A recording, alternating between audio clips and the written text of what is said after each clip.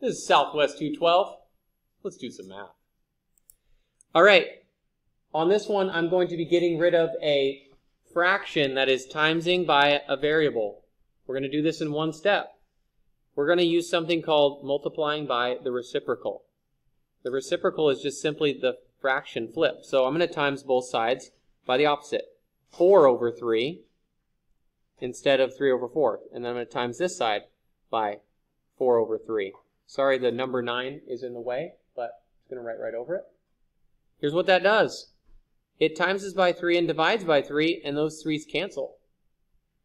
The 4 is timesing and the 4 is dividing, so they cancel. And we're left with just x on the left. On the right, you need to be able to multiply this. So I'm going to do it on the calculator so that you can see how to do that, and then I'll do it by hand. So here's how you do that on the calculator.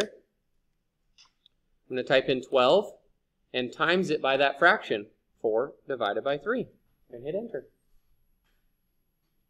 That's how you do it on the calculator. Just type it in as you see it.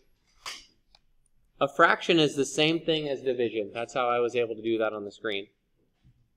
Okay, by hand, I would have divided 3 into 12, and that would have been a 4. So the 12 would cancel, the 3 would cancel, and 4 times 4 is 16. Over and out.